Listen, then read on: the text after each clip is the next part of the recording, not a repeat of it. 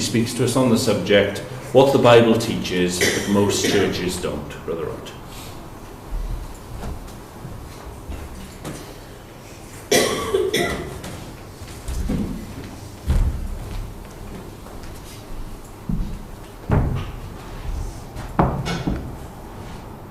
Good afternoon, everyone.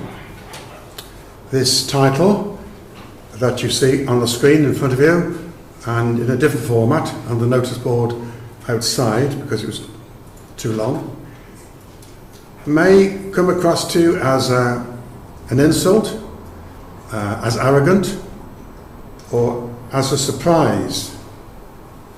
But to those who read their Bibles regularly, it shouldn't come as a surprise, because the clues are there in the New Testament especially, that the time would come and would gradually develop that the Christianity preached in years to come would not be the same as the gospel that was preached by Jesus and the apostles. And that's what we attempt to prove this afternoon, but also to indicate why it's important that we understand this and that we believe what is correct. In other words, those things that Jesus and the apostles did preach.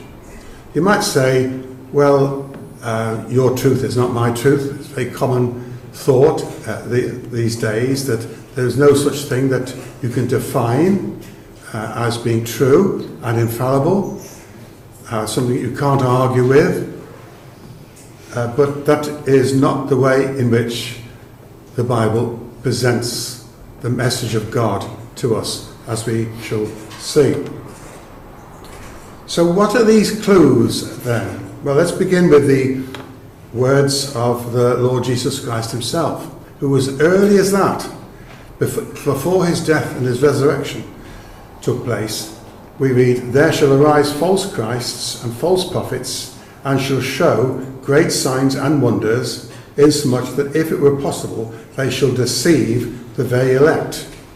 Now we can see, without going into each word, one by one, that the Lord Jesus was foretelling that in time, falsehood would replace truth, and that people would attempt to influence other people away from the true teaching, very often to their own advantage. And the Apostle Paul, then moving on from the Gospels to the Acts of the Apostles, the Apostle Paul said, "Of your own selves shall men arise, speaking perverse things, to draw away disciples after them." So again, the Apostle Paul, inspired by God, warned of the same thing that the Lord Jesus spoke of, that in time to come there would be changes in what was being taught. And then he wrote in one of his letters to Timothy, "The time will come when they will not endure sound doctrine, and they shall turn away their ears from the truth, and shall be turned unto fables." So again, in one of his letters this time, the Apostle Paul prophesied the same thing, that the doctrine, the teaching of the gospel would change, and people would turn away from the truth and turn instead to things that were baseless, things which were fables. That, we would maintain, is the situation today, 2,000 years after the apostles died. That sound doctrine has been replaced by fables.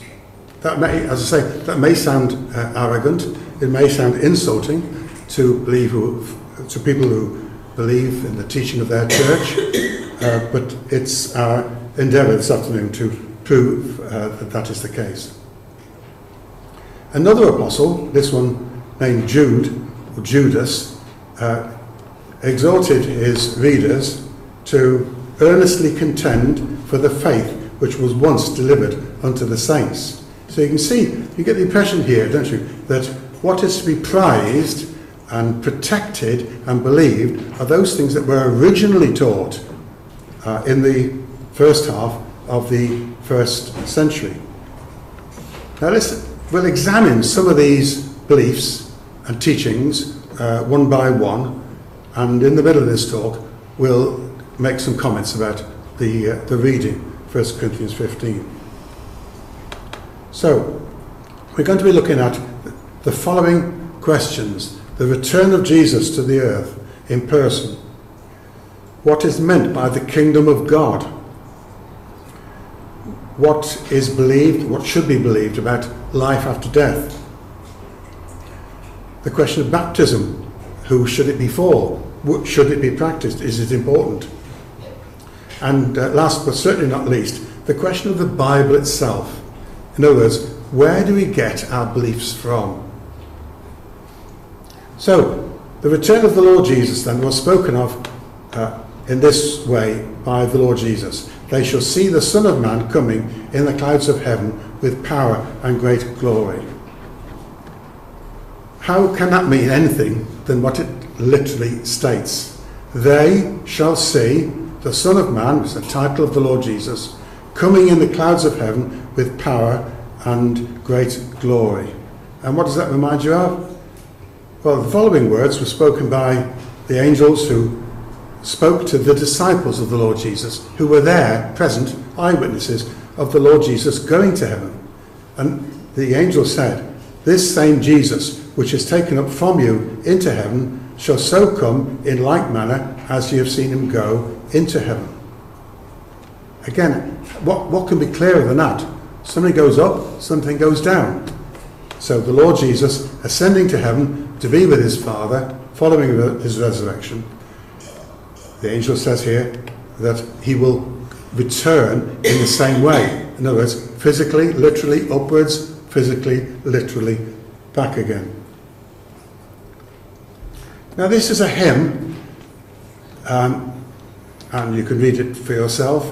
"Come, thou precious ransom, come, enter now my waiting heart, glorious King and Lord most holy, dwell in me and ne'er depart." And at the end, "when thou art my guest divine." So this is a modern hymn, written 1900, if you want to be finicky about it. This is the way in which the hymn writer views the question of the return of Jesus. He doesn't talk about a physical return of Jesus to the earth. He talks about some kind of metaphysical or figurative coming of the Lord Jesus into somebody's heart. And that's a very common belief today, and has replaced, by and large, the belief that Jesus will return physically to the earth. So enter my heart, dwell in me, be my guest. You see how something literal, clearly understood, now becomes something rather vague, which we shall see or suggest why this is in a moment. Now, we talked about a general decline in the belief of the gospel. Now we come to be more specific about the return of Jesus. So the Apostle Peter says, "There shall come in the last day scoffers, saying, where is the promise of his coming?"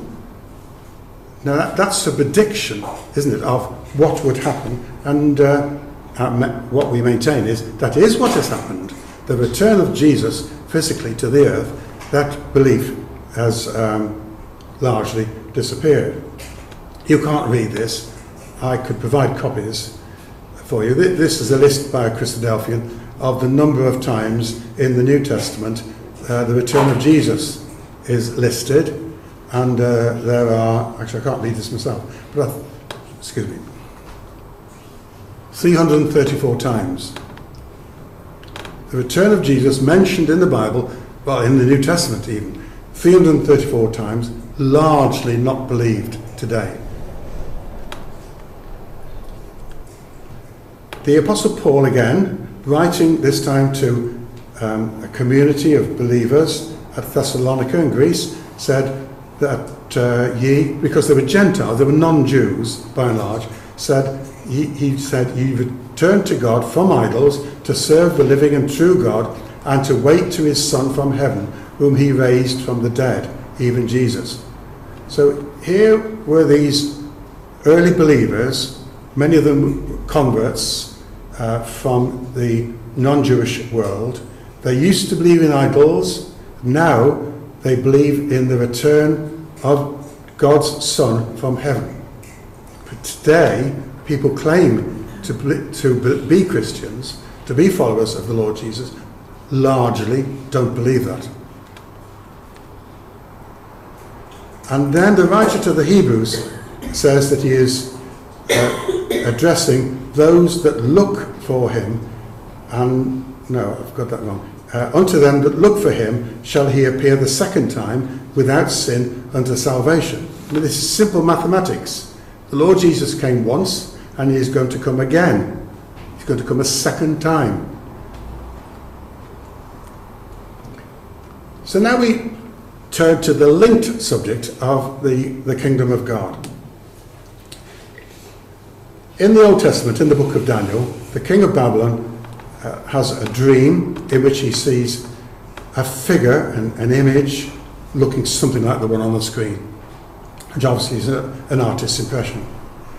And to cut a long story short, because this is a subject for another afternoon, the prophet Daniel, in giving the explanation he'd received from God of this dream, said, referring to the time represented by the feet of this image, said, "In the days of these kings shall the God of heaven set up a kingdom which shall never be destroyed. The kingdom shall not be left to other people, but it shall break in pieces and consume all these kingdoms, and it shall stand forever." So this is a clear-cut explanation of what the kingdom of God means. It's a kingdom that's on earth, it's worldwide, it replaces all existing kingdoms or nations, and it will last forever. And we've never experienced anything like this. The United Nations are only united by their disagreements with each other. Nothing like what's on the screen has taken place yet. This will be the kingdom of God. Now this is an explanation by a historian, Edward Gibbon. So we can't claim that he's inspired by God, but it's very interesting to see what he has to say from a historical point of view. So talking about the kingdom of God, Christ's reign upon the earth, he says, it was at first treated as a profound allegory, considered by degrees as a doubtful and useless opinion, and at length rejected as the absurd invention of heresy and fanaticism. So this man then, writing from a historical point of view, describes how the teaching of Christ's reign upon the earth gradually became downgraded from literal to nothing at all, and it was dismissed. And this probably would be because as the years rolled by, Jesus Christ did not return to the earth, and he is still not returned to the earth. But that does not mean that he is not going to return to the earth. But as time went by, this belief was dismissed, and as we've seen, been replaced by replaced by a different idea. So this is a website called Learn Religions, and talking about Christianity and the view of the kingdom of God in particular, the author writes, "The kingdom of God is not primarily one of space, as in a national kingdom, but one of a kingly rule." So this is the first point that's being made. The kingdom of God isn't like Britain, or perhaps I should say United Kingdom. It's not a kingdom or a nation as we understand the word, but it exists here and now in the lives and hearts of the redeemed. And we saw that, didn't we, about that hymn about the return of the Lord Jesus, now saying in the 20th century, 21st century, that the return of Jesus is into our hearts. And so the kingdom of God, it says here, is largely believed now as existing in our hearts. It's not a real country or a nation with rulers and territory and laws. You can see the view has changed.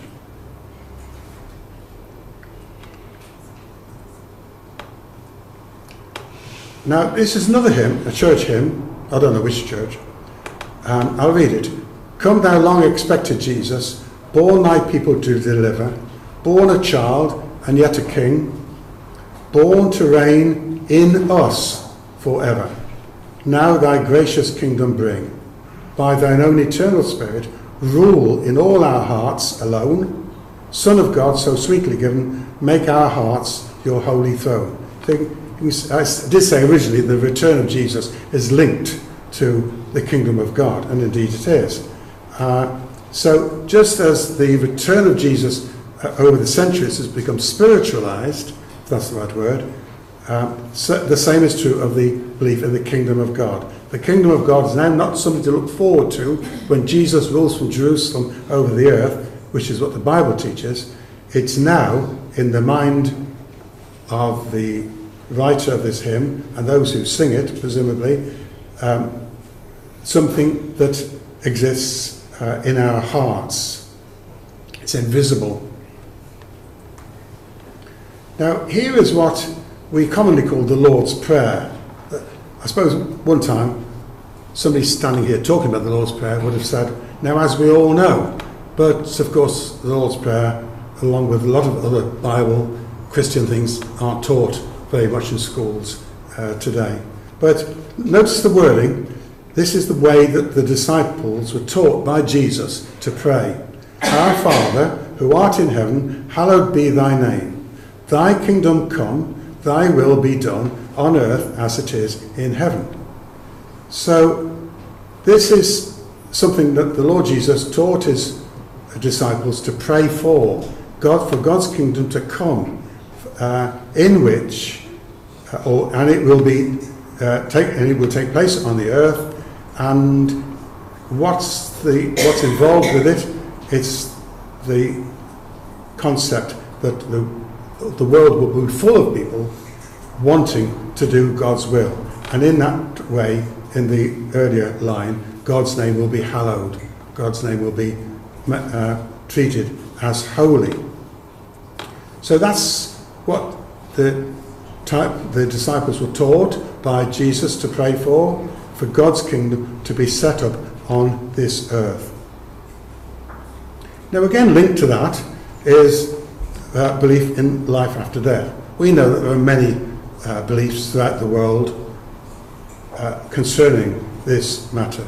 There are those who say, well, it doesn't matter to me what happens when I die, because that will be the end of me forever and ever. There are those who say, I can't believe that this is all that there is. There's got to be, not exactly a basis for belief, is it? But there's got to be something afterwards. Well, what does the Bible say? Here we have in the Old Testament, no less important than the New Testament, by the way, from the book of Ecclesiastes, whatsoever thy hand findeth to do, do it with thy might, for there is no work, nor device, nor knowledge, nor wisdom in the grave whither thou goest. So what is this verse saying about death then? It's saying that death is non-existence.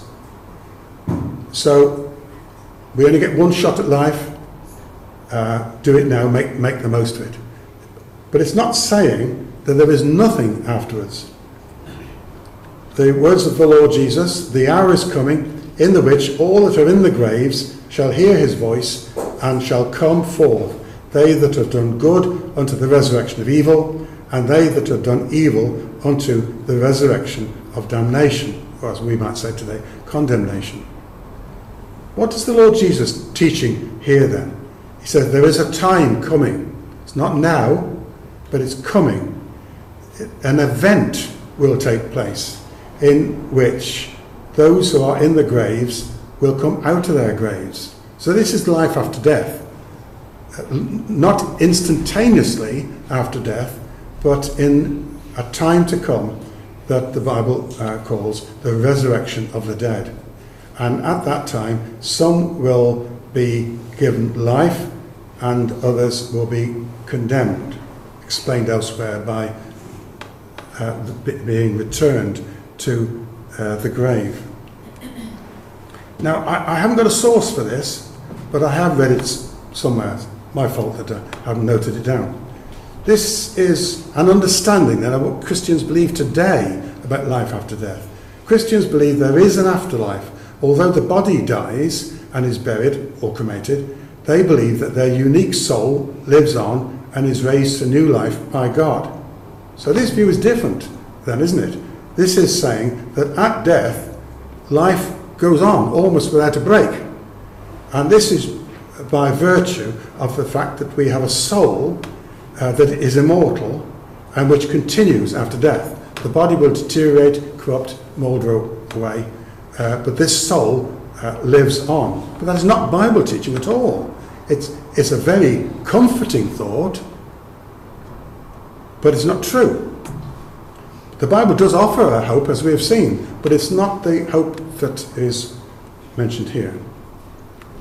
Now, one or two of you might remember this book, but probably not very many, because of its age. It was published in 1945, and it's called The Conversion of England. And it was a report produced by a committee of the Church of England who, after the Second World War, wanted to report how the church could refuel attendance at church, I suppose, and belief in Christianity. But it says something quite remarkable. It says the idea of the inherent indestructibility of the human soul or consciousness owes its origin to Greek, not to Bible sources. Now that would be quite a shock to those who think that their belief that their soul lives on after death is derived from the Bible. It goes on. The central theme of the New Testament is eternal life, not for everybody or anybody, but for believers in Christ as risen from the dead. I don't know what happened to this report, but I can only imagine it got shelved, because it runs, on the subject at least, it runs right across mainstream Christian teaching. The Apostle Paul, though, says, I charge thee therefore before God and the Lord Jesus Christ, who shall judge the quick, which means the living, and the dead, at his appearing and his kingdom. So anyway, this sums up everything that we've seen so far. The return of the Lord Jesus to the earth. He's going to judge the living and the dead, who would have to be raised from the graves, at his appearing and his kingdom. So again, we're solidifying this teaching of the Bible about this event when the Lord Jesus comes to the earth to judge the living and the dead, assess in his mercy their suitability for eternal life, and then to rule over the kingdom of God. Now, this follows on from what the Lord Jesus said, blessed are the meek, for they shall inherit the earth. So this doesn't fit very easily, does it, with this idea of going to heaven. I think there are some who say, well, we go to heaven, but then we come back again to earth. But that is not Bible teaching. Thou hast made us unto our God kings and priests, we read in Revelation, and we shall reign on the earth. This book is a book of prophecy, and it's talking about, in advance, about those who are granted eternal life on the earth at Christ's coming in the kingdom of God. And it says, and we shall reign on the earth. So again, this emphasis on the earth. Those that wait upon the Lord, says the psalmist, they shall inherit the earth, just as the Lord Jesus was to say much later on. So let's open our Bibles now, and we'll look at that reading that we had, 1 Corinthians chapter 15.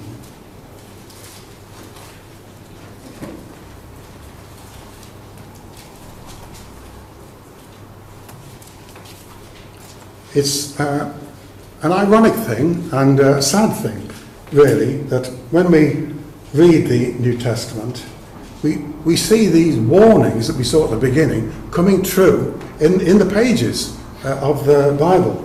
And the Apostle Paul in particular is inspired by God to put pen to paper, or whatever, to correct some of these false teachings that were coming in. And this chapter, 1 Corinthians 15, combines many of the things that we've looked at already. So he begins by talking about the resurrection of the Lord Jesus. Verse 4, he was buried and he rose again the third day according to the scriptures. So that's one reason then for believing the actual bodily resurrection of the Lord Jesus, which we haven't really touched on, but is another thing which is an issue, because of those who say Jesus didn't really rise from the dead, because there is no such thing as the resurrection of the dead. He must have been asleep, or he must have been badly wounded and then revived, which is not at all the case when you read the whole of the Bible. And what the Apostle Paul here is saying is that the scriptures, which at this time would have been the Old Testament prophesied that the Lord Jesus, the Messiah, would rise from the dead, which is a very good reason for reading the Old Testament. Then verse 5, he says, there are witnesses, and he names two of them, and then mentions in verse 6, 500, and then he says there are others, at the end of verse 6, who have now fallen asleep. Fallen asleep is a key word in this chapter. And then he was seen by me, verse 9. So he's building up this case that Jesus really did rise from the dead and was seen before he ascended to heaven. Then, verse 12, if Christ be preached that he rose from the dead, how say some among you that there is no resurrection of the dead?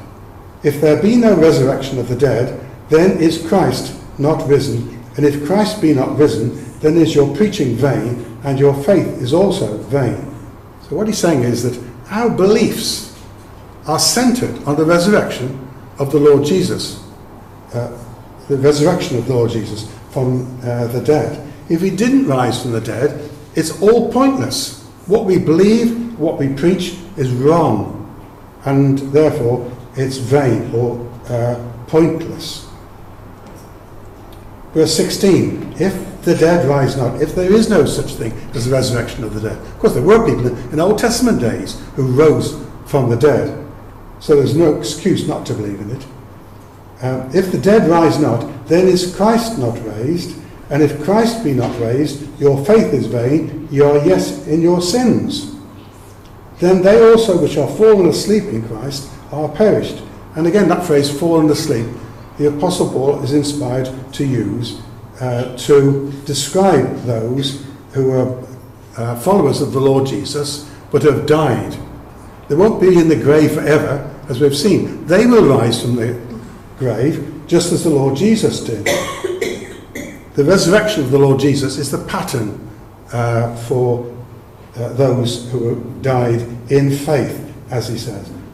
They will come back to life when the Lord Jesus comes. So he says, verse 20, if in this life only we have hope in Christ, we are of all men most miserable or pitiful. In other words, if our beliefs are limited to the things of this life, and we don't believe anything in that the Bible teaches about a future, then we are pitiful. As we read here, we are miserable. So it goes on to say, verse 23, every man in his own order, Christ the firstfruits, afterwards they that are Christ's at his coming. Then cometh the end, when he shall have delivered up the kingdom to God, even the Father, when he shall have put down all rule and all authority and power. So then, in a few words, 24 verses, we have almost a summary of the gospel. But how many people can you speak to who say, yes, that is what I believe? So, in summary of this section, Jesus' resurrection shows that our only hope of life after death is when he, Jesus, returns to the earth to set up the kingdom of God. So now we move on to another subject, apparently quite different, and that is the subject of baptism. The teaching of the Lord Jesus on this subject is quite clear. When he sent his apostles out to preach the gospel, he said to them, "He that believeth and is baptized shall be saved, but he that believeth not shall be damned," again, or condemned. It's difficult to use another form of words that stresses the importance, the essentiality, if there is such a word, of being baptized. And it's linked with belief, which does tend to rule out the baptism as it's practiced today under the guise of the name christening. Again, this is the Apostle Peter talking to the Jews in his day, saying, "Repent and be baptized for the remission of your sins." So we've got to be baptized, we've got to believe, we've got to repent, and then be baptized, as happened when they believed Philip preaching the things concerning the kingdom of God and the name of Jesus Christ. They were baptized, both men and women. So now we add another factor, although it's implied in what's gone before, that these are adults. You cannot believe, you cannot repent if you're a child. You've got to be of an age. You've got to be mature, shall we say, because we can't put an age on it.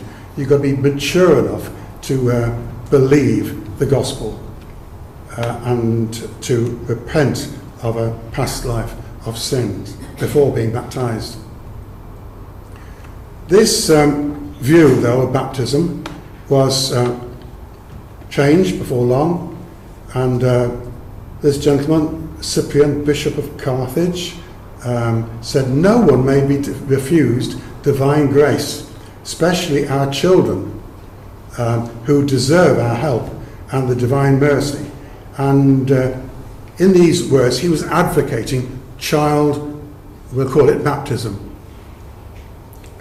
and which conflicts with Bible teaching again. Now this is you may have come across this, I had some time ago, when it was brought to my attention. Christian Apologetics and Research Ministry. They are adamant in their overall view that Christianity is really all about works and not, is all about behaviour, I should say, and not about sacraments, as they would put it. So they say one of the most nagging questions in Christianity is whether or not adult baptism is necessary for salvation. The answer is a simple no. This picture is of a baptismal bath that was excavated in Ephesus. Now, if you look at it, you can see that it's the length of an adult, and there are steps going down into the bath. So when this bath was being used, they were apparently following Bible teaching, which is exemplified by this description of a baptism in Acts chapter 8. They went down both into the water, both Philip and the eunuch, and he baptized him. So baptism then requires going down into water and being covered by it. It's a kind of death.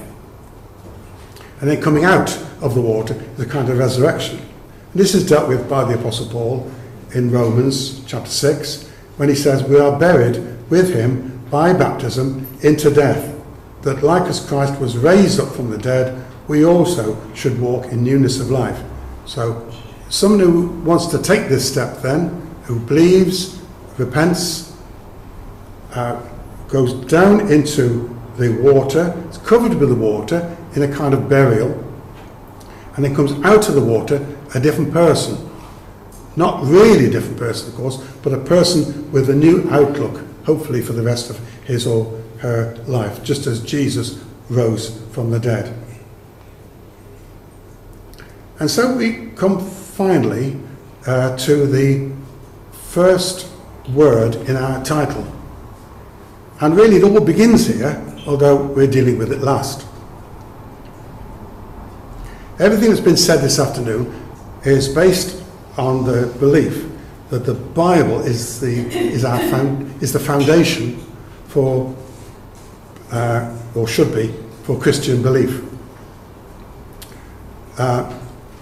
And that wasn't the case in the First Testament, in the first century, where we can read in the New Testament that over and over again the preachers were quoting what was the Bible in their time. But over the centuries, human beings have thought they know better. They know better than God. But originally, the Apostle Paul, for instance, said, all scripture is given by inspiration of God. In other words, as indeed we sang in one of the hymns, men and women chosen by God delivered God's message. And they didn't say what they said because they thought it sounded nice or it was a good idea or something they thought of the night before. They were inspired by God. In one form or another, they were told by God what to say, and in this case, what to write. And again, the Apostle Peter says the same thing. Holy men of God spoke as they were moved by the Holy Ghost or the Holy Spirit. It's on this basis, therefore, that Christadelphians base their beliefs. Now, this is not the case, though, today. The Bible is given a kind of superficial respect, but many believe that they can take it or leave it. In other words, it's a bit like a menu. You choose this, you choose that, and you end up with a meal. But this is going to be a different meal to everybody else's.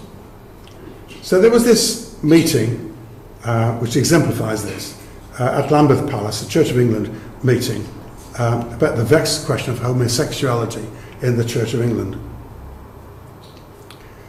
It didn't reach any agreement, and the Bishop of Stafford said afterwards, the debate is about whether we interpret the Bible literally or whether we look at its message for our own time and culture.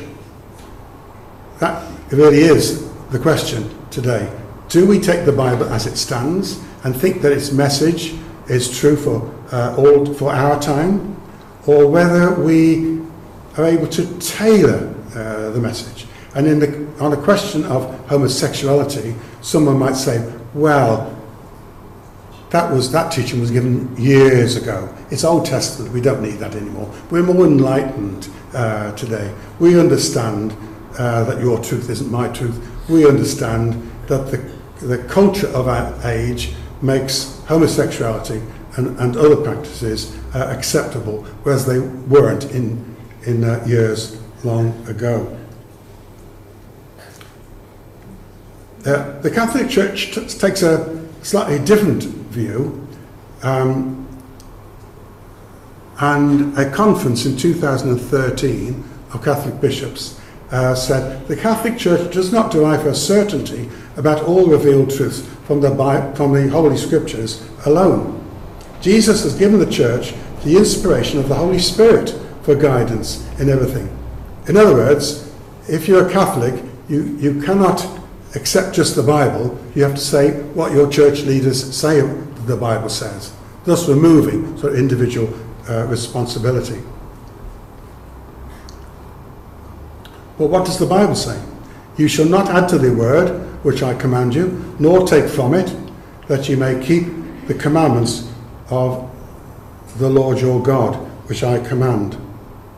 So, then this final note, which we leave you with, that we have to accept what was written originally and said originally as the things that we believe today, however unpopular and however different, we should accept that the Bible, the whole Bible and nothing but the Bible, is the basis for what we believe and what we practice.